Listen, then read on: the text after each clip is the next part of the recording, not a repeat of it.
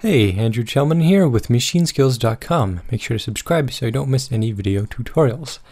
In this video, I'll be covering how to import WAV samples into Maschine. Maschine already has a pretty expansive sound library. It's one of the best things about it in my opinion, but the nice thing is you can import any of your own samples. Now this is great for any free samples you may find or if you purchase any WAV sample packs. I know that ADSR has its own WAV sample pack selection, so if you have any of those downloaded, this will show you how to use those with Maschine. Okay, so the first thing that you'll do is obviously just download the WAV samples onto your computer, and I recommend creating a dedicated sample folder to hold all your samples. And once you have that, you can go ahead and navigate to that using the file browser in Maschine. So that's located just on the second tab over here. And this will mimic the file explorer of your operating system. So for me, I'm just working on Windows computer, so this will be similar to Windows Explorer. So I'll just navigate to my sample folder, and you can see that some of these are highlighted white, and that's just because I was working in here earlier, so the previous locations I was looking in are highlighted. Just a nice way to show where you're going previously. And once you find your folder, it might be beneficial to add that to the favorites up in here. So I have some favorites up here, and you can add any folder up there just by right-clicking on it and then hitting Add to Favorites.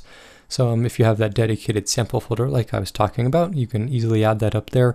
So you can just click on it and get to that folder instead of navigating through all your different drives and whatnot. It's a little bit easier to find. But anyways, once we have our sample folder loaded up, we want to find the samples that we want to work with. And for this video, I'll be working with these blap drums that I found online.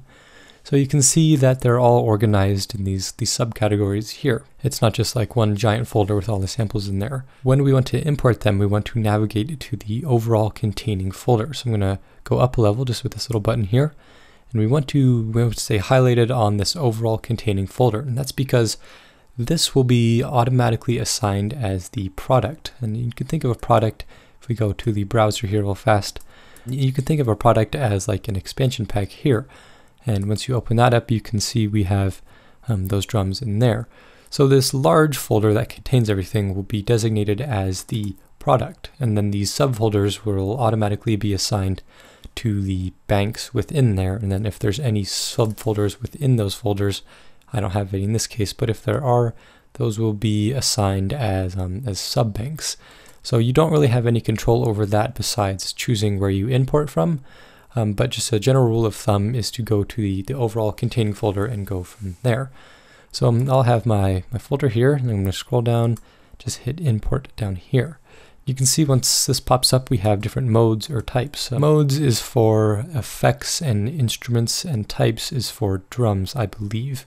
So for me, I'm just going to be working with types, and obviously these are just drum samples, so I'm just going to select drums from this list. And I could go through here, however, all the folders within here are different kinds of samples, so I can't automatically categorize all of these samples as like a kick drum or everything because there's different types of samples within that folder. So the only categorization I can do before importing is calling them just drums. Okay, so everything is set here. I'm going to make sure we have that checked, and we can just hit OK. So you see that Maschine does its little thing there, imports everything, and we can head over to our library, make sure we're on the samples icon over here, and then our user icon over here. Well, I'm going to click on this all samples here, and then we'll be able to find our product like we were talking about. So here's our product, the blap drums, and then within the product there are these different banks of different types of samples. So we can already just get to the different types of samples here. If we just want some kicks, we can go down and just select that. So already somewhat organized, but we can take it a step further. We'll do that by applying different tags to all these samples. So I'll be working with, I'll start here with the kicks, and we can tag these as kick drums. So I'm going to press Control A on my keyboard just to select all of my kick drums here. I'm going to go down here and hit Edit.